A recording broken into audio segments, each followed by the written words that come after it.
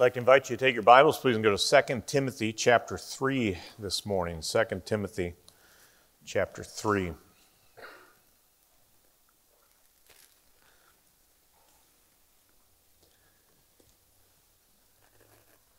sure we've all watched around us what seems to be just an incredible tension and division in society. I don't think it's actually just in our culture. I mean, there's stuff happening all over the globe. In some senses, what maybe perhaps is a little bit of a flavor to it that's stronger now is the us versus them mindset. Everybody categorizes into groups, whether you color code them or alphabetize them, but basically you're my team and the other team.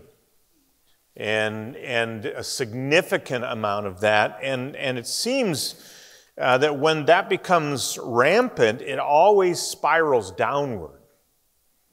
Right? Because you basically have the us side keep subdividing, and the them side is actually an us side, right? I mean, they're us, and they keep subdividing, and so it basically just sort of fractures outward and keeps pressing in that, and probably sometimes it does that because inevitably some of the us prove to be them, right? You have people who form an alliance because of a common enemy, sometimes mistakenly think that they're actually all on the same side, right? The old line is, the enemy of my enemy is my friend, which is not really a very long way to build friends, because sooner or later the subdividing happens about it. And so what can happen in the midst of that is because you thought they were us and now they don't seem like us, is you actually start to potentially just become spiraling down with a mindset that is marked by distrust, right, and division, because the line just keeps on moving as to where the us is. And it eventually just starts to disintegrate everything around you because of that. And I think that's not actually a modern problem. Right? It's been a problem for as long as humans have been around. And in some ways, I think among religious people, it's a problem because Satan thrives on chaos. Right? He loves division. So he loves to actually throw into the midst of actual necessary division, unnecessary divisions. Right? Because that's the tension. Is there really are points where division should happen. But if you can get people into hyper mode, then you actually can cause all kinds of problems, one of which would be to sort of cause people to stop thinking that there is a distinction that needs to be made. I mean, just the fog is where he thrives. And so it can be for us challenging, right? It's hard at times, and don't get, like I'm dismissing all of the stuff out there that's political, medical, whatever else, sport, I mean, anything, us, them, out there. Let's move it all into those who hold the truth and those who are subverting the truth, right? Where we live as followers of Christ, sometimes the problem can be is that we actually can either become naive or cynical. Right? We can actually start to go, well, no, we're all okay, when in fact we're not. Or nobody's okay, when in fact God has and is at work in people. right? It's the either or option in this is not actually a healthy one for spiritual people. It actually has to be more balanced and more biblical in that. I've said before, we need to be suspicious of the flesh, yet confident in the Spirit. Right? That's the tension. I don't trust my flesh, but I do trust the Spirit. I don't trust your flesh, but I trust the Spirit. So I've got to balance those. I've got to work through that. I have to recognize that I have to be discerning regarding teachers, but absolutely dedicated to the truth. Right? Because, and I say that, I mean, this is not a new thing for me, right? There is nobody who's infallible as a teacher. But there is an infallible book. Right? And we live in a world that sometimes likes to make the test of truth the teacher rather than the text of Scripture. I think it was J.C. Ryle back in the 1800s said, the best of men are still men at best. Right? At some point, anyone short of God is going to be wrong about something. And when we forget that, we actually head for trouble. And it shouldn't. I mean, if you're looking for somebody who's infallible other than God, you're going to be disappointed. Right? Because nobody can meet that standard. So we have to have a heart that says, okay, this is the world we live in.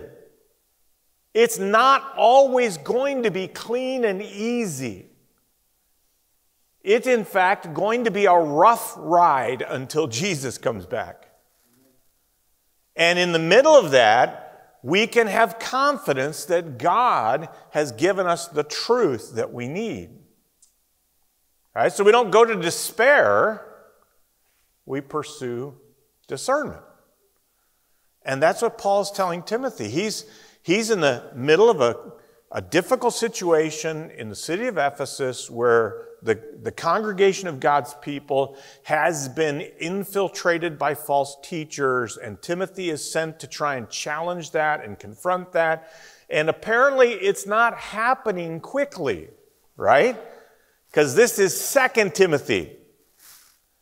And it wasn't like an email from Paul.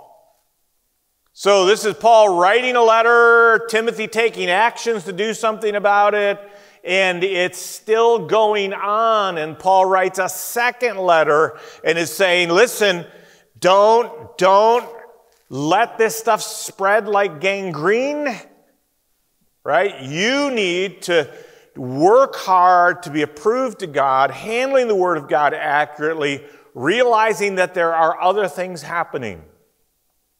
And so Timothy is told to just be steadfast on the truth, very graciously gentle and kind toward those who are being affected by the false teachers, because Paul is telling Timothy, you need to just keep teaching the truth. Perhaps God will grant them repentance. So don't drop into a mindset that is ready to obliterate everybody who opposes you. Keep telling the truth to them. Keep teaching the truth to them. Because you want to see people rescued. You want to see repentance happen. That's you're the Lord's servant pursuing the Lord's goals on this issue. Now Paul wants to sort of buffer and help Timothy to be sustained in the midst of it. And he writes a passage that in some senses could come across as sort of a dark picture of life. Look beginning in verse 1 of chapter 3. But realize this, that in the last days difficult times will come.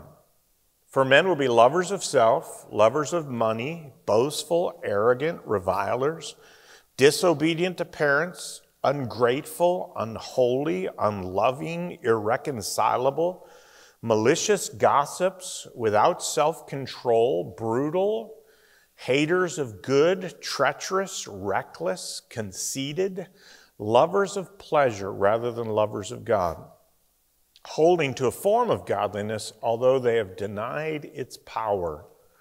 Avoid such men as these, for among them are those who enter into households and captivate weak women weighed down with sins, led on by various impulses, always learning and never able to come to the knowledge of the truth. Just as Jannes and Jambres opposed Moses, so these men also oppose the truth, men of depraved mind, rejected in regard to the faith. But they will not make further progress, for their folly will be obvious to all, just as Jannes and Jambres' folly was also.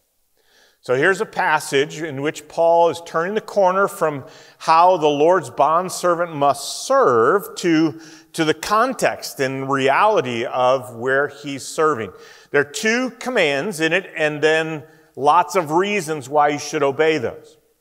Look at the first part of verse 1. Realize this. Actually, it's like know this, right? So you need to understand and know something. And then at the end of verse 5, avoid such men as these. So he says that they are to recognize what's going on and then reject those who are in this category. And then he gives explanations for why that should be the case. You can see that in the text because verse 2 starts with the word for, men will be lovers of self, right? So you need to recognize this because here's what it's going to be like. And then look at verse 5. Avoid such men as these, first word of verse 6, for among them, right? Here's the reason why you need to avoid them. So what he's really talking about, this in a sense he's saying to us, he's helping us understand how to respond to the difficult times that are going to come in the last days. Right? Verse 1, in the last days, difficult times will come. So Paul, how should we respond to that? And why? Right? What's our responsibility? And what are the reasons that we need to motivate us to do that? That's really how the passage breaks down in it. So let's look at verses 1 through the first part of verse 5. If I could say this, is if we're going to have the right response to difficult times, then we need to anticipate them. Right? They shouldn't surprise us. They actually are announced to us in Scripture that it's coming. I mean, if we all of a sudden wake up one day and go, man, I am just stunned beyond belief at how messed up this world is. We haven't been reading our Bibles very well, right? Because it predicted, it's actually a prophecy here. Notice the language in verse 1. In the last days, difficult times will come. Okay, this is the statement of Scripture. I mean, in one sense, the last days actually began with the coming of Jesus. I mean, it's sometimes called the latter times, the end times, these last days. But there's also a future sense to it in that Paul says will come. And so I don't think we are probably going to do well if we start to plant the flag and say, okay, we are now in the very last days and Jesus has got to come back, and which in the course of my lifetime, that's happened a bunch, right? It was 76 was the first time it was going to happen, and then there was 88 Reasons Why Jesus Had to Come Back in 1988 was a book that made its rounds, and when that missed out, they recalculated and came out with one for 89. I mean, they might be up to 20 and 21 reasons by now. I don't know. But people love to say that when we were coming up to Y2K. It was like, okay, we've had 6 days. A day with the Lord is 1,000 years. So now it must be the millennium that's going to come. All right? People love to peg a date. And the fact is that the Scriptures are always telling us to be ready for the return of the Lord, because we are in the end times. And there will be a decline and degradation of things, right? The pathway of human society is not upward biblically. It's not on an ascending plateau of progress, right? It actually is marked by the kind of decline that's here. So when you look at what the scriptures teach about that, any view of the end times that sees it culminating in some kind of progressive improvement just summarily dismisses a lot of scripture, right? It just sets it aside. The fact is that things will get worse before they get better. And we should just come to grips with that. Right? On the big global picture, in terms of the progress of humanity, it is consistently on a pathway of rebellion against God and ultimately courting the judgment of God. And why is that? That's what verses 2 and 4 actually, 2 through 4 show us, this pileup of 18 descriptions of humans. And this is one of those times where ladies, men means all of us, right? It's like humanity, all right? This, all men are created equal. This is like the generic one. It's people, humans will be. And then come this descriptions of human depravity. I think it's bracketed by loves that are false. Verse 2, they will be lovers of self and lovers of money. Then if you look down the end of verse 4, lovers of pleasure rather than lovers of God. Okay, so it's almost like those are the brackets within which the rest is all filled in. They love self and mammon, and they love pleasure, not God. And from that flows all the rest of this vice list that's here, right? And I think, I don't think Paul, I think, I'll put it positively. What Paul is doing here is firing off a list of vices. He's not necessarily giving us a neat set of categories, right? But it's almost as if he has identified the fountain from which it flows. Lovers of self, right? And lovers of pleasure more than God. From that fountain flows all kinds of sewage, right? It reverses the basic orientation which is supposed to be marked of human life. Love God, and from love for God flows love for others. And when God has been removed and replaced by self, then inevitably the rest all sort of falls out, right? It's going to be out of whack entirely on that. The elevation of self produces, I think, a flood of conflict and corruption. Conflict with people. You can see these in the words that are used here, that they're treacherous, reckless, that they're brutal, that kind of conflict with other people happens because it's a corruption of the affections, and that flows out into the actions. I mean, I've talked about this, it's been a long, long time ago, so you guys probably can't remember. But let me just run through it again, what I think happens in the scriptures say. I think this is said in Romans 1. I think what's going on here, right? The world was made by God, and so to properly live in it, you actually have to see it from God's perspective. That is, accept the existence of the true and living God. Right? And to the degree that even cultures and worldviews which are wrong because they don't accept the identity of the true and living God, they still accepted some form of theistic idea. Sometimes polytheistic, all kinds of ways you can modify theism, but there was some authority outside of human living which establish the frame of reference. The right one would be the true and living God, because all the pretender gods actually are the creation of the creatures, right? So they're always twisted. I mean, you ever wonder why in a farming community they worshiped gods of agriculture? Or among fishermen, they worshiped the gods of the sea?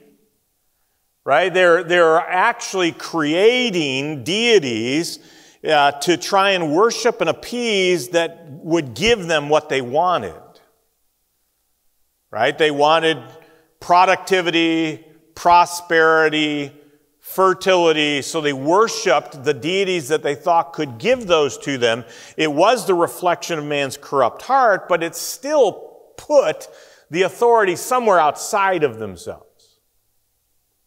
But we've entered into, and this is opening up the fundamental window of it, we have entered into an age in which the rejection of God entirely leaves us with no authority outside of ourselves. Now, there's no one to say what's right or wrong.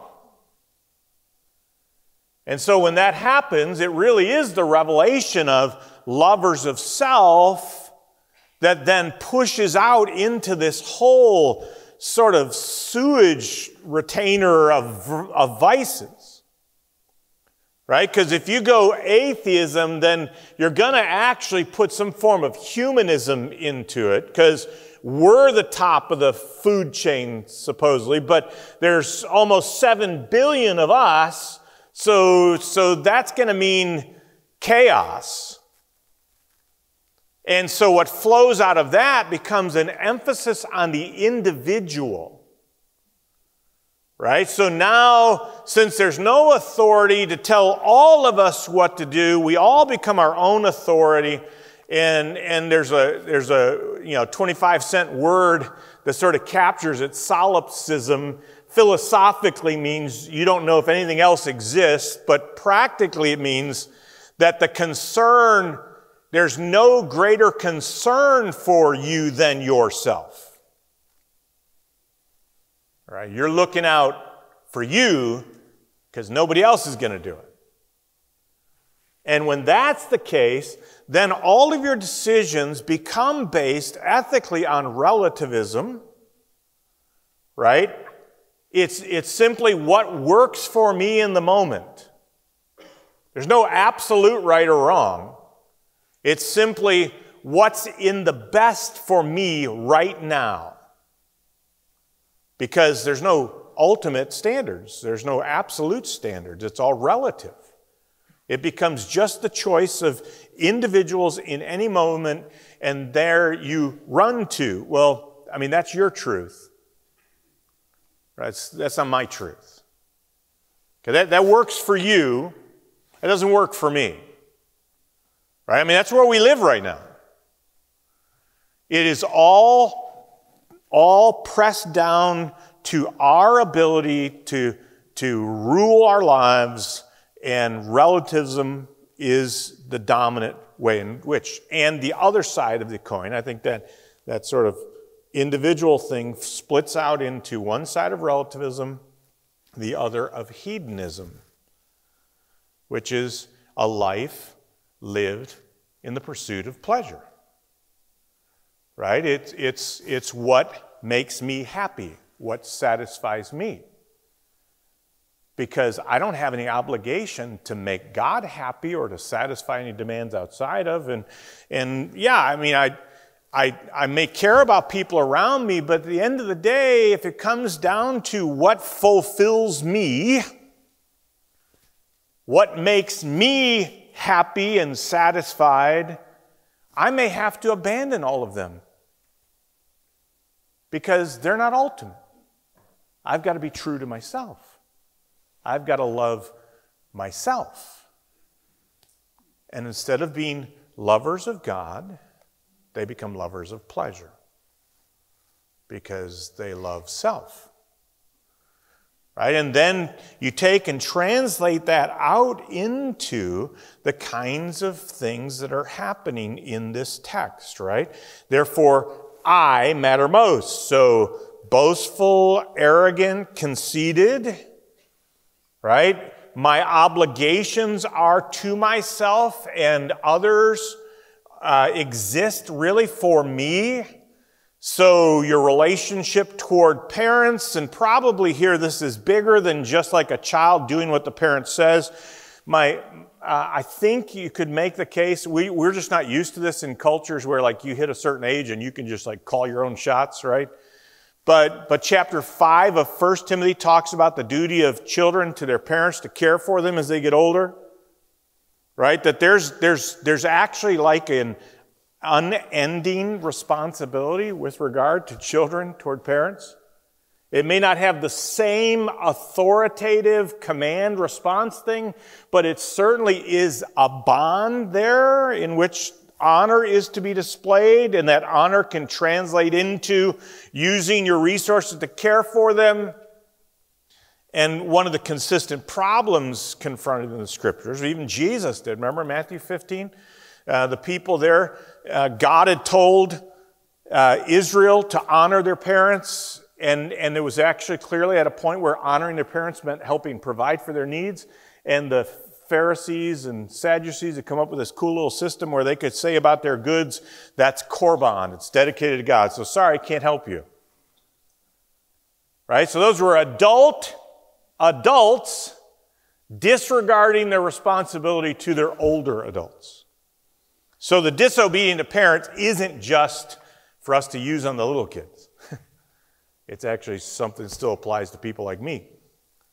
Right? That we have responsibilities by virtue of our commitments that we should do that. But if at the end of the day we're wrapped around ourselves, then that can easily be forgone or abandoned in that regard.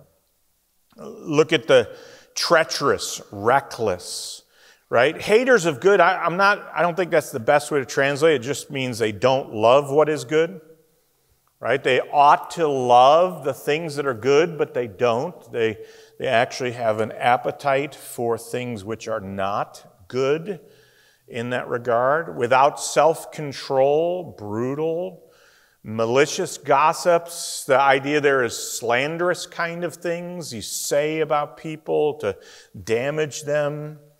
Revilers is really the word is translated blasphemy or blasphemers. And that doesn't mean it's only toward God, because you can actually blaspheme other people by speaking those kinds of things which are evil against them. But the consistent picture here is that once you abandon God, you are essentially revealing where your heart orientation is. It's love for self, and that will spiral downward. All right? One of the key things to understand about biblical depravity is that we're not all as bad as we could be. All right? God is graciously restraining. So we do have these common grace protections, but what we're starting to see in our culture, if I just apply it that way, is that a lot of those common grace protections are being lifted now, right? Because of the abandonment of a framework, you now actually are ending up with the kind of rampant spread of this that we're seeing, right? So that a culture can start to become marked by this in that regard.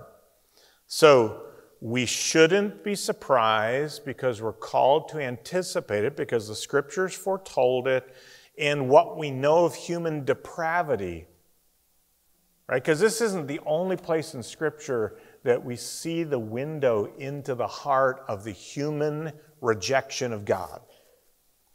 And so at some point, we have to come to grips with the fact that we live in a sin-cursed world among sinners with a sinister enemy of God energizing it. Right? He He is at work, Ephesians 2:1 says, to energize the works of disobedience. And so for us to be like, wow, what's going on? Is a little bit of a betrayal of our understanding of human depravity. Right? We should recognize that this would happen. But now look at verse 5, because here's the third thing about what we have to anticipate or be aware of: counterfeit spirituality. Holding to a form of godliness, although they have denied its power.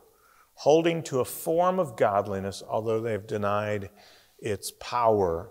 And I call it counterfeit spirituality because it's a form of godliness. And I think in the context, I'm going to narrow it in a little bit more as we go, but that's the appearance, I think, of Christianity. All right, and this is a really important part of this text, because even as I'm explaining to you, I think my even explanation can sometimes feed into the problem that we have, is that if I go back to my us and them, is that we tend to go, well, yeah, we're over here, we're the followers of Jesus, it's all them who are like that. But that's not actually the weight of this passage. Paul is actually saying that this problem is making its way in among God's people. Right? This is a passage that's warning them about false teachers in their midst. And that's where sometimes it can be so unsettling for God's people, is that they're always, or I should say they're caught off guard, is everyone's ready to condemn the world. But what they might miss is it's actually like, it's not out there that's the real problem. It's in here. That it's possible for people who are professing godliness to actually have the characteristics that are listed in verses 2 through 4. Right? That's the danger. Right? Because notice at the end of verse 5, I'm just going to jump ahead for a minute, avoid such men as these. And then he describes that those are the kinds of people that are actually working their way into the church. So it's not, well, the world out there is so bad. It is. But it's also the presence among those who profess godliness, like this text is talking about, but deny its power, which I think is the power to transform lives, right? The context addresses the sinful desires and choices of false teachers. Right? So they are claiming a form of godliness while denying that the godliness would necessarily transform them. In other words, they're defending and justifying the kinds of things that Paul says a believer should never be a part of. That you can't actually genuinely claim godliness while clinging to ungodliness. Right? Because the power of the gospel changes people. These false teachers are marked by self-love that opposes love for God and is exhibited by the wickedness outlined here. And that contradicts the power of Christ's redeeming work. So it ought to sober us and concern us to watch the society around us go into deeper and deeper decline. But if all we're doing is looking out the window at that and not realizing that unless we're careful here, this will be where the devil will strike. When those who profess godliness actually start to embrace a kind of Christianity which is not radically different than that. Right? At the root, different than that. But begins to tolerate the kinds of things that the decline represents. right? That it's okay to love self. It's okay to love money. It's okay to love pleasure more than God. That it's okay to put your own private desires and identity ahead of God. Right? Essentially, what 2 through 4 are pointing out is probably the list of things that in chapter 4, Paul will come back and say, in the last times, there will be people who heap to themselves teachers having itching ears. Right? They'll turn away from the truth. Because Paul will say, hey, if you preach the truth, this is going to confront all of these things. But if people really want all these things, they're going to say, hey, let's find a teacher who will tell us what we want to hear. Let's get somebody who will pat us on the back about our desires and about our self-centeredness and what we want. Let's find someone who's affirming. Let's find somebody who builds us up and sort of makes us feel better about ourselves. I just sort of, I viscerally react. You can tell I just started to do it, right? I will hear people who claim to be Bible-believing people who say, you know, we don't need to start the gospel with a confrontation of sin because people know they're sinners. Right? And they want to spin a gospel that starts with something positive about them. You need to show them how the gospel's the answer for them feeling better because everyone lives in a world that's so messed up and broken. They've got bad self-perception. Show them how the gospel answers that. And the fact that some of you may be thinking, well, isn't that true? Is why I have a visceral reaction to it. Right? Because the fact is, we have to start with the holiness of God and the sinfulness of people. I mean, Jesus didn't die on the cross to make you feel better about yourself. He died because your sins deserve death. He died because we have offended God. We have rebelled against the one true and living God, and the wages of that is death. Jesus died to rescue us from condemnation. He rescued us to reconcile us to God. He's not a pop psychologist who comes along to make you feel like you're treasure because God doesn't make junk and Jesus wouldn't have died for junk. Right? All that kind of stuff gets spun out there. But what I'd suggest to you is that that's because we've become fundamentally man-centered rather than God-centered. We have elevated self, even among professing Christianity, to the point where now you actually have people arguing for things which are stunning in their disobedience against the Word of God. But because of the preoccupation with self that is captivated. And people want their ears tickled, and that's the danger.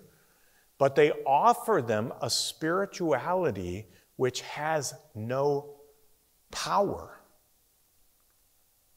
Because the bottom line is, you can tell yourself positive affirmations until the cows come home. It is not going to change your fundamental nature. You're a sinner. The only thing that can change you is God's power giving you life and the presence of the Holy Spirit actually renewing you. There is hope of real change, but it is not found in self-talk. It's not found in platitudes that hang on your mirror every morning so you can give 10 affirmations about life. It's found in the redemption that Christ provided through his death, burial, and resurrection. Any kind of godliness which leaves you just as you were is one that denies the power of it. And that has constantly threatened the church of Jesus Christ.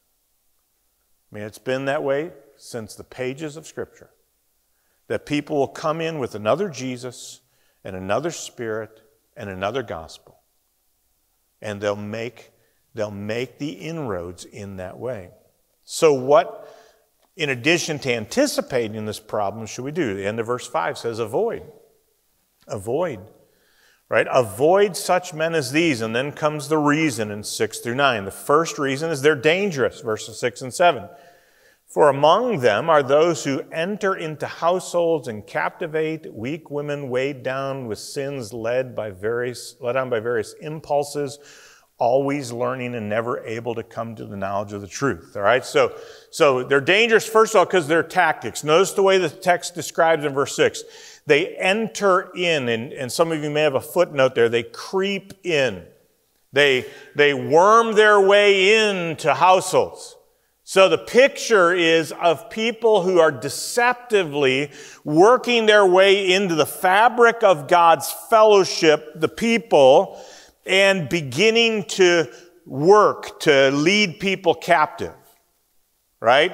They're going to find those. This text says weak. It's really silly, or probably the idea is gullible, right? Their tactics are they creep in and they capture the gullible.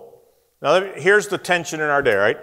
This is, even just to read this, I mean, it's not PC, right? But here's the thing you know. He's not talking about all women, right? He's talking about a kind of category of women. They lead weak or gullible women. So when someone tries to say the Apostle Paul hated women, misogyny, they're not reading Paul well. Paul is not saying all women will be led captive, but gullible women will be. And then he's going to actually identify the things that makes them susceptible in just a moment. I mean, it'd be like if I said, that appeals to brutish men. You wouldn't conclude that appeals to all men. It appeals to brutish men. Right? It's a subset of women that's the issue here. And so this is not misogyny, as you'll hear people say. That's the Greek word for hate and then women, right? So you ever hear the word misanthrope? It's a person who hates people. Misandry is to hate men, right? So that's not what Paul's doing here. He's not doing that. I mean, are we really prepared to deny that there are gullible women who get sucked into the traps of evil men? I mean, I hope you're not prepared to deny that. I mean, my dad and my father-in-law used to have great quips.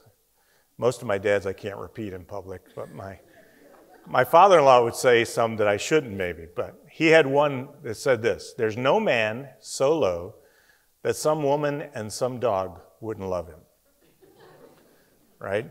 Meaning, unfortunately, right, there are women who will gravitate toward bad men. I mean, we all know that the Bible recognizes that should not be considered a flaw in the Bible. It should actually be recognized the truthfulness of the Bible. That there are, in fact, people who are susceptible to evil men. And it warns us about that. It warns us about that. All right? Notice the reason they are targeted in verses 6 and 7. All right? They are weighed down with sins. And Paul speaks of that in the past tense. So in all probability, what's happening here is Paul's talking about the fact that they have stained consciences. They have committed sins, and those are still weighing on them. Right? They've not gotten release from the guilt of that, and so their consciences, being stained by sin, make them susceptible to this false teaching. Notice it says, led on by various impulses. They also have a tendency, and this is present tense, right? So they are weighed down past, they are being led by sinful impulses. So there actually are sinful cravings and desires in their heart which make them susceptible to it, right? So the false teachers know what the appetites are and they bait the hook for them. These people are looking for something. That's why the false teachers can actually appeal to them in it. And then notice in verse 7, they have a kind of curiosity which is not controlled by Scripture, always learning and never able to come to the knowledge of the truth. And that knowledge of the truth is a reference to the gospel. Just look up to chapter 2, verse 25, the end of verse 25. May grant them repentance leading to the knowledge of the truth. Right? So they have a kind of spiritual curiosity that actually isn't oriented toward the Word of God, the knowledge of the truth. It's actually just in love with hearing, learning, and figuring all kinds of stuff, right? They're always after the new thing, the next thing, the better thing, the twist in the teaching. And so along come these false teachers, driven by love for self, pursuing pleasure and money, right? And they go, hey, they work their way into the households. They begin to identify the people who seem to fit these categories, and they target them and basically take them captive. They're captivated by this, and they're brought into it. And the combination of these things, I think, indicate that the false teachers are feeding, I'm going to say it bluntly, but are feeding off the goats, not the sheep. Right? Because they're weighed down with sins, filled with evil impulses, and haven't come to know the truth.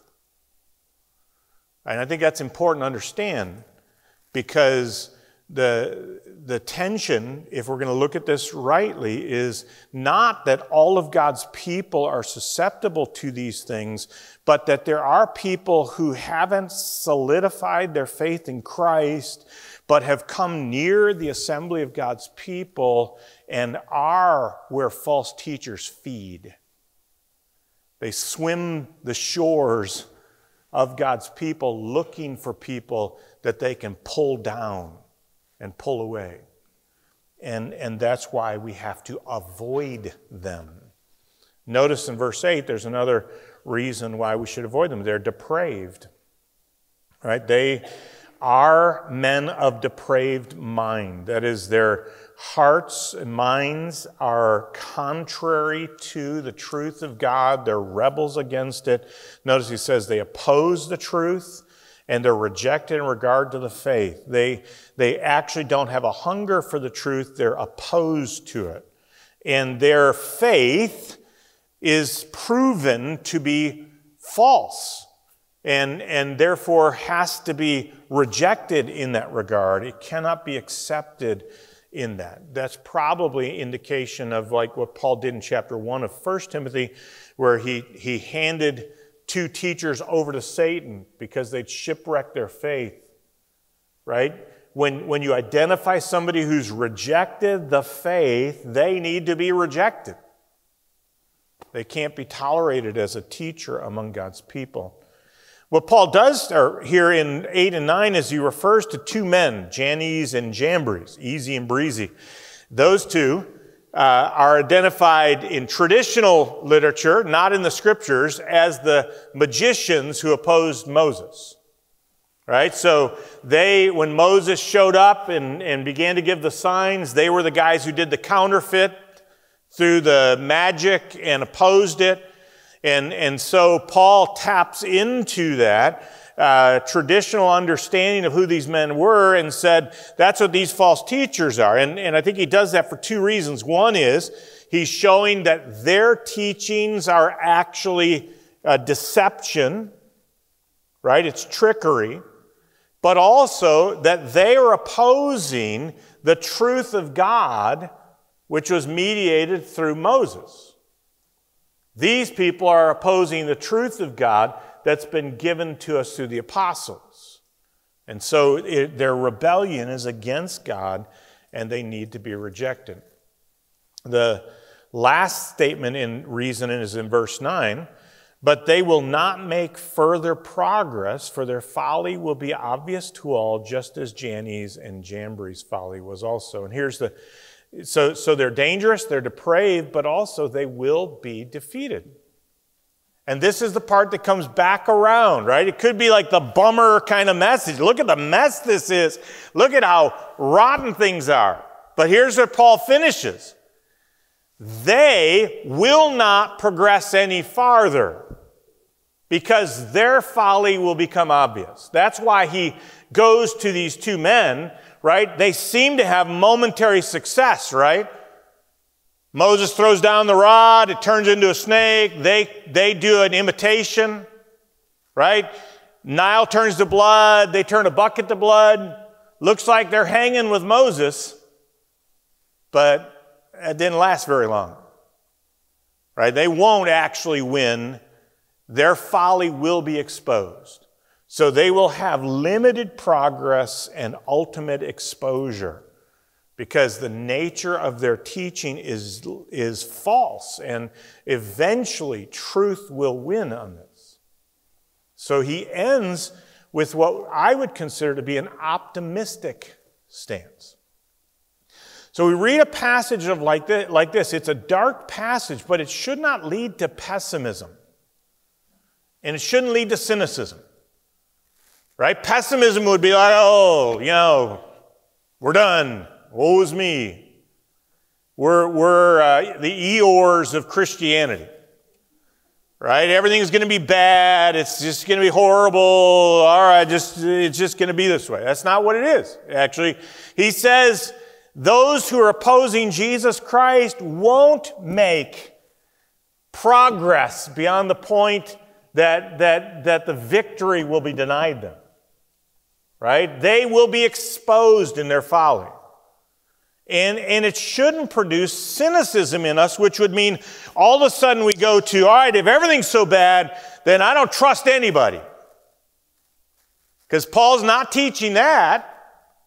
He's actually telling Timothy, teach the truth, proclaim the truth will win. Right? So it's not pessimism, it's not cynicism. What I would say is it's like a realistic optimism. It's realistic because it doesn't ignore the hard realities of life in a sin-cursed world under the cruel rule of Satan. It's not naive at all.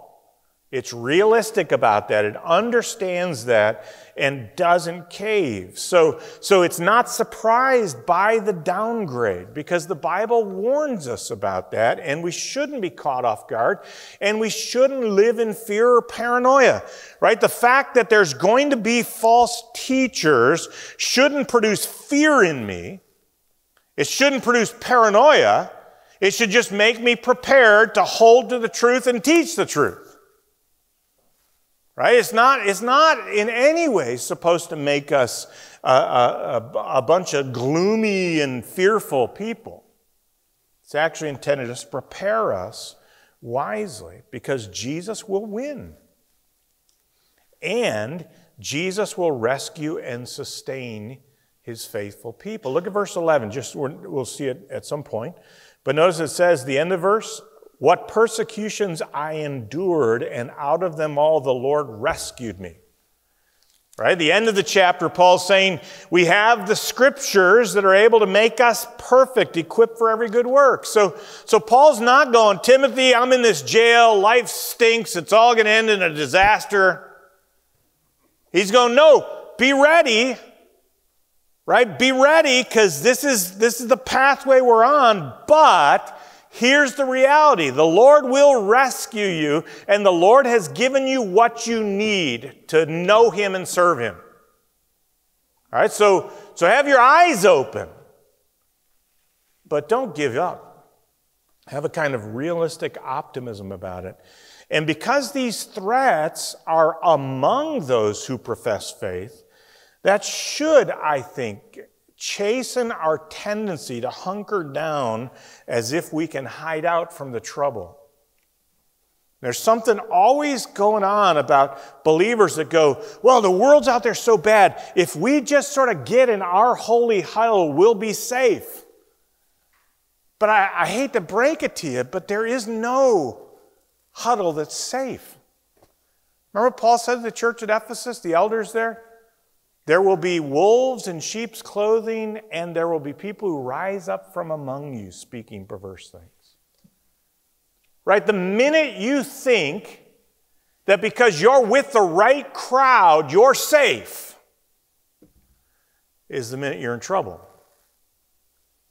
Because even the best of men are men at best. And the authority for us is the Word of God. Right? So we're always putting everything to the test of Scripture. We're holding it by that. And this text, when it says avoid such men, it's talking about the false teachers. So we need to be reminded that what sometimes we can do is we can turn genuine separation. Right? There's the presence of false teachers, so we need to separate from them. Right? That's legitimate. What we sometimes end up doing is turning that into kind of an isolation from people who don't know Christ. And the Scriptures never call us to that. There's not one thing in the New Testament that would tell you avoid lost people. Doesn't say that at all. Right? It says avoid people who claim to be believers and live like lost people. Avoid false teachers. Right? And so what we have to guard against is actually possibly wanting just to have a comfortable place for us. But actually what that might produce is the fact that now we turn the church into a place that exhibits our love for self. Right? We want our comfort. We want our pleasure.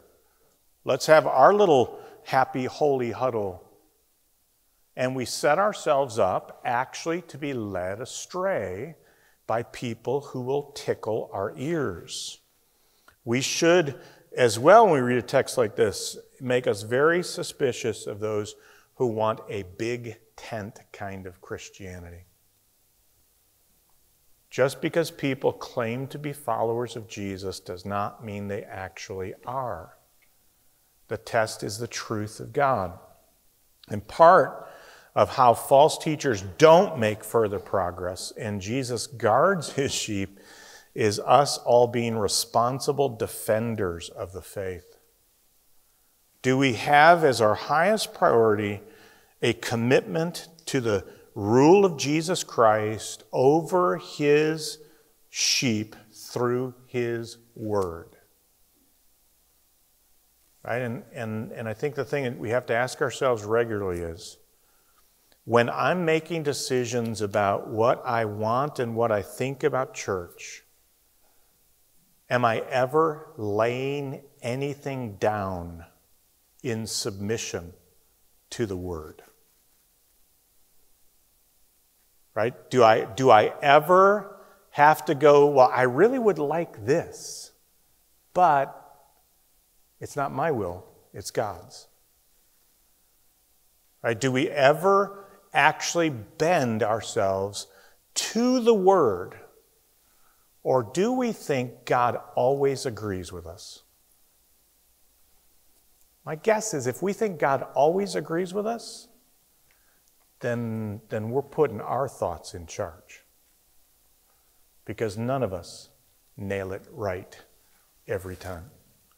So we need to have a heart to yield to the authority of the word, and therefore are guarded against the temptation to cater to our desires rather than to surrender to his will. Let's pray together, please.